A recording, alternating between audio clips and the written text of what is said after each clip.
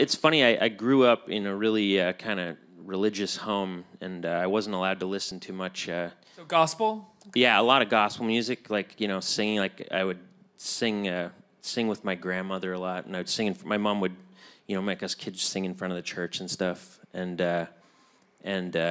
so I think that's had a really deep impact on my. I didn't really start listening to the radio, like pop music, until I was probably about 12 or 13 or so. So that's deep. And the other thing that my whole family listened to was ABBA.